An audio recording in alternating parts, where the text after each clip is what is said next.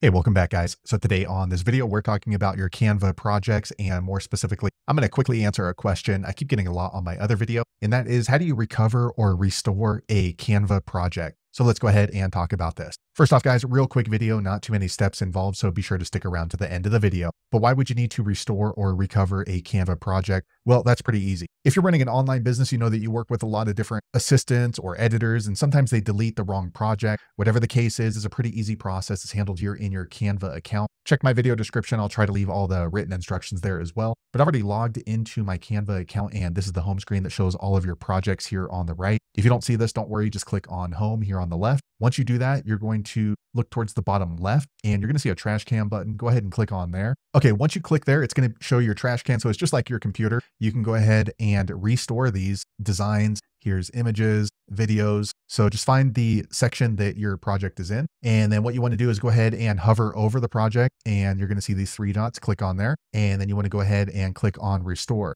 Now, the unfortunate thing is, if this project was deleted more than 30 days ago, you're not going to be able to recover it. You can see you only have 30 days to restore these projects. However, if you see the project there, go ahead and just click on restore. This will recover the Canva project back to the original folder. So there you have it, guys. If you're wondering how to restore or recover a project in your Canva, that's the easiest way I know how to do it. If you know an easier way, be sure to leave a comment below. Let the rest of us know how you did it. Hopefully you found that video useful. If so, click thumbs up or maybe consider subscribing to my channel, and I hope to see you on the next video. Thanks again for watching.